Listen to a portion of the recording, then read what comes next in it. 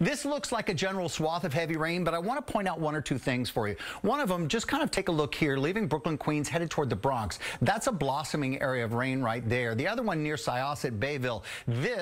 See, watch it just grow right there. So that's a blossoming area. There's no lightning in either one of these right now, but I think there will be, particularly as this one moves across the water toward the White Plains, Connecticut coastline area.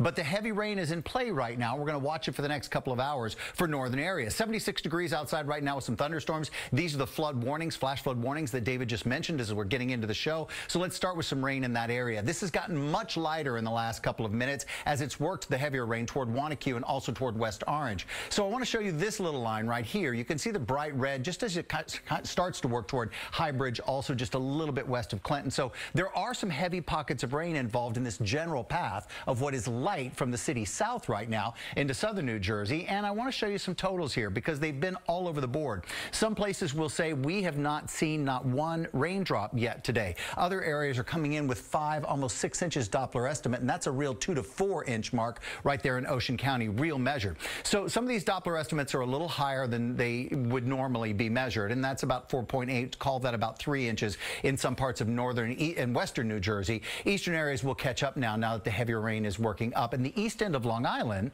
has had more than 3/4 of an inch of rain in Montauk, where the Hamptons didn't pick up much at all. So with the heavy rainfall totals are everywhere. We're going to see that continue throughout the afternoon, and we're not done with it yet. There'll be some areas of heavy rain, some areas of light rain. We're going to time it out because a lot of people, David, have interest in 7 p.m. So we've run a model to show you exactly what goes on as we go through the evening time. Guys? Yeah, you're talking about that Subway series. Thank you, Sam. Stay with Eyewitness News for the very latest on the severe weather.